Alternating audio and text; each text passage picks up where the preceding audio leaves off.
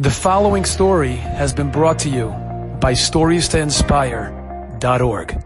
I heard the following story from Shlomo Yehuda Rechnitz. And Shlomo Yehuda Rechnitz is one of the great Balei Tzedakah, one of the great Balei Chesed of our generation.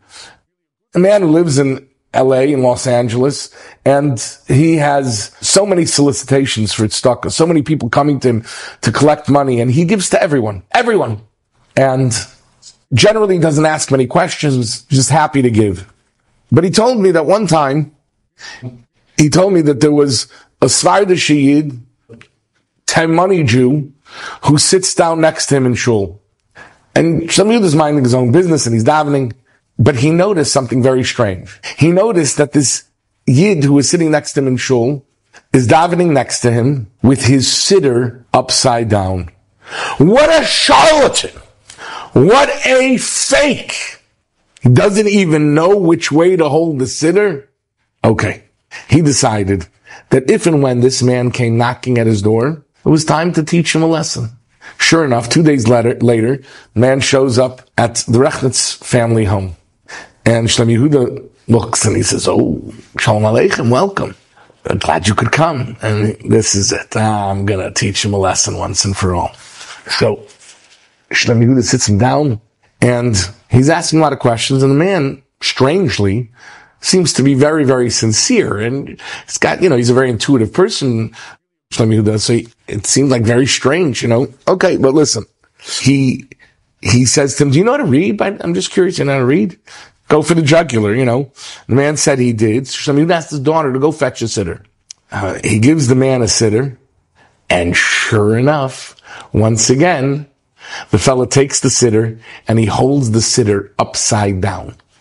Well, Shlomo Yehuda says, "Could you read for me a little bit?"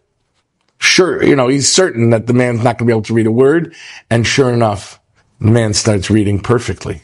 He turns the page. He says, "Could you read that page?" The man didn't ask any questions. He continued reading, and the next page and the next page. He says, "Can I ask you a strange question?" Seeing that obviously the guy was not a fake. He says, "Why do you hold your siddur upside down?" And here's where Shlomo Yehuda was enlightened. He said, "I grew up in Yemen. We were so poor in Yemen that we only had one siddur, one chumash, one sefer of Mishnayos for the entire class. And we all sat around the Rabbi. So if you sat next to the Rabbi, you read by reading the siddur straight. If you sat opposite the Rabbi, then you only saw the words upside down. I sat on the opposite side. The only way I can read is by reading upside down." Shlomo Yehuda thought that he had a fraud in front of him, and boy was he mistaken.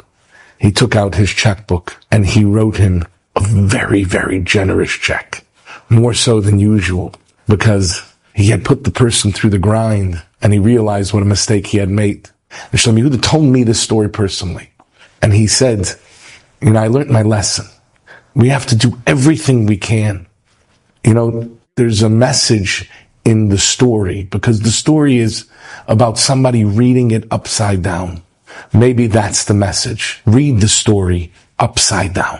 When you are certain that there is guilt and there is wrongdoing, look at it from an upside down perspective, and you will find the goodness and the truth, even when it's so difficult to find. Until next time, Zygazon, thank you so much. Enjoyed this story? Come again. Bring a friend. StoriesToInspire.org